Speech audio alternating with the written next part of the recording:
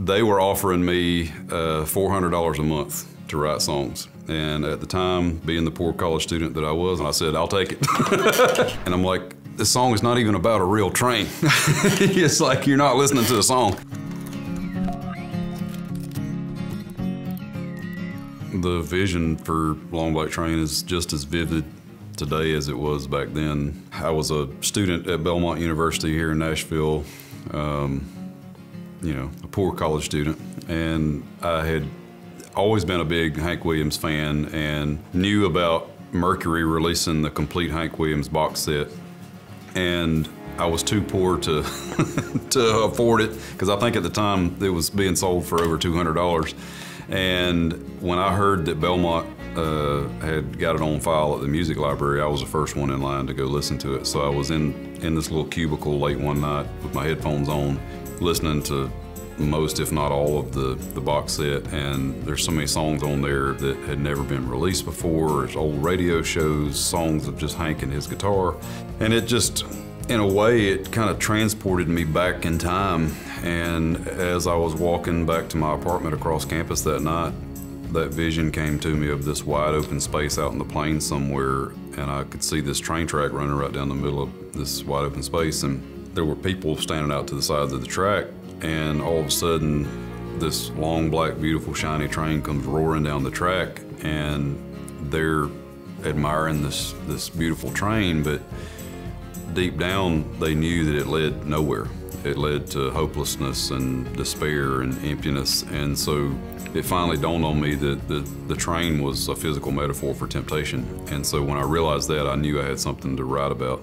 So I got back to my apartment that night, wrote 3 verses and a chorus, got up the next morning, realized it wasn't finished, so I wrote another verse. And even then, I didn't think anybody would want to hear it, but I'm glad I was wrong. I think it's a message that I don't think will ever go away or fizzle out. I think it's something that's just as relevant, if not more relevant today than it was when I wrote it, because I know everybody on this planet wakes up every morning with a choice to make. They can either give in to temptation or they can resist it. And so we all have our own long black train that we're dealing with, and it's a choice we make day in and day out, and that never goes away.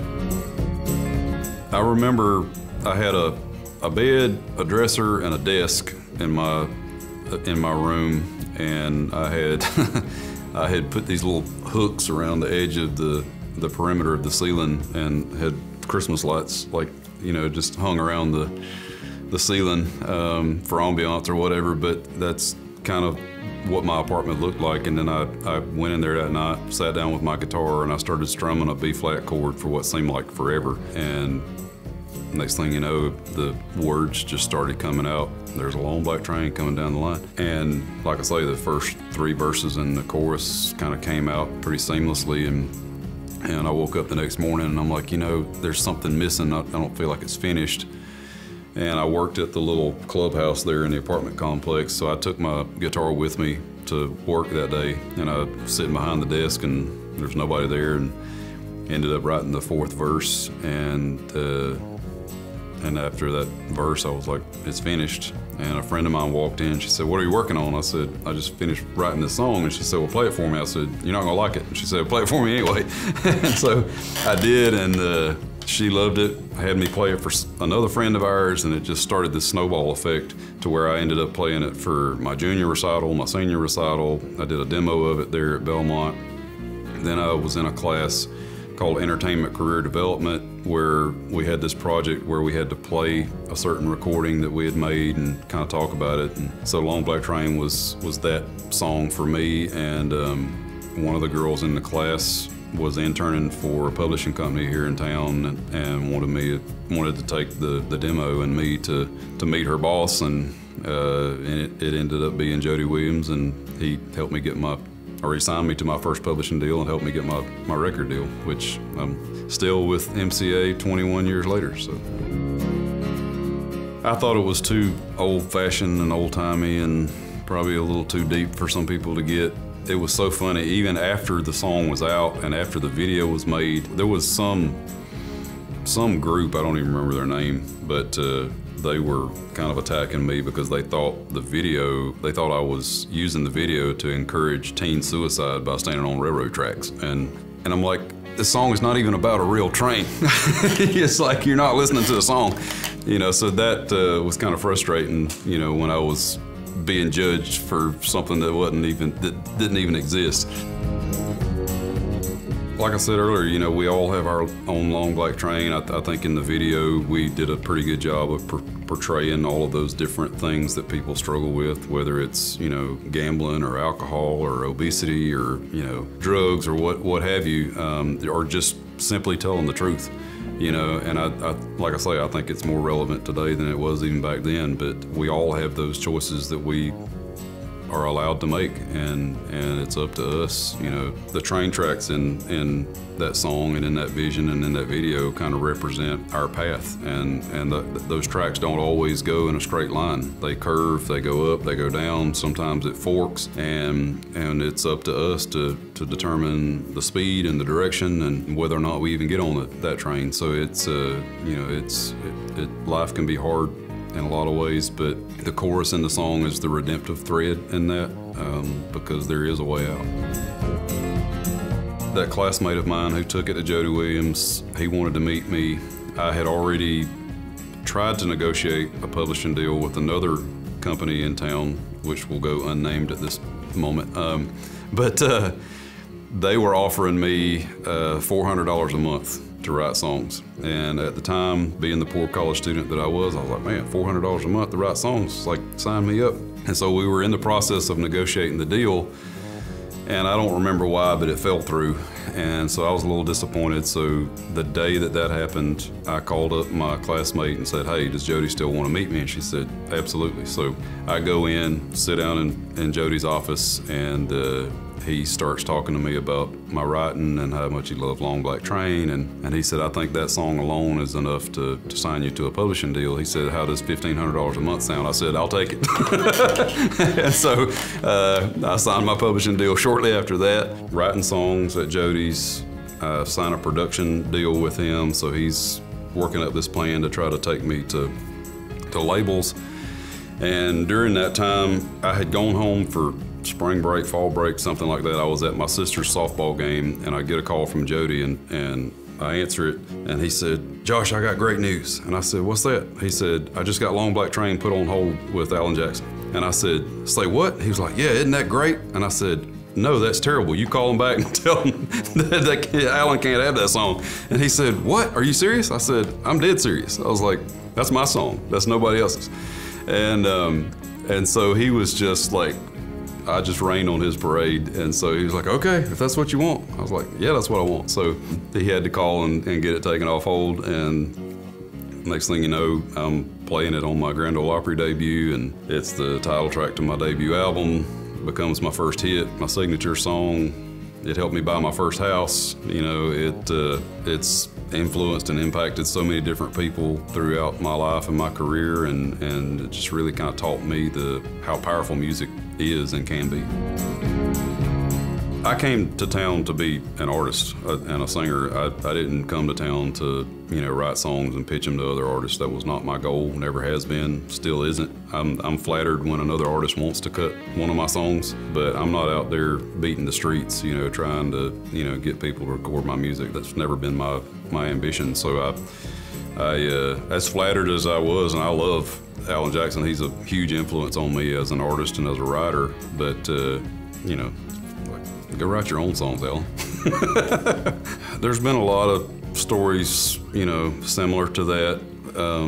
Not everybody has really gone into detail about how that song has you know, impacted them. There's been people who have told me that song has saved their life, but they didn't go into as much detail as that woman did. And I think because she was the first person to tell me a story like that, I think it was just ingrained in my memory. You know, and like I say, she was not the last person to tell me a story like that, but I think the significance of her telling me that story was when I realized I wrote that song by myself as a college student, unmarried, in my room by myself. I wasn't thinking about anybody else. I wasn't even thinking about a record, to be honest, but the reason I came to Nashville was to get a record deal and to be a star and to live the glitz and glamorous lifestyle. And when she told me that story, it made me realize, wait a minute, it's not about the glitz and the glamour. That's icing on the cake. That's fun stuff, you know. But that's not what it's really about. It's about saying something that means something and impacting people in a positive way. Because I have a platform and I can either use it or abuse it, you know. And I've always said I hate going into a movie theater and watching a movie and walking out feeling worse than I did before I walked in. And I'm the same way with music. I don't like music that makes me feel bad or makes me feel crummy. And so I don't want my fans feeling that way when they come to one of my shows or when they listen to one of my records. I want them to, you know, when they leave my show, I want them to say, you know what, next time he's in town, I'm gonna come back. Or the next time he puts out a record, I'm gonna go buy it. And they don't even have to sample it online. They can just go buy the record because they trust, you know, I've earned their trust. And that's what I aim to do each and every time I make a record, do a show, whatever it may be, because like I say, there's people listening that I may never meet.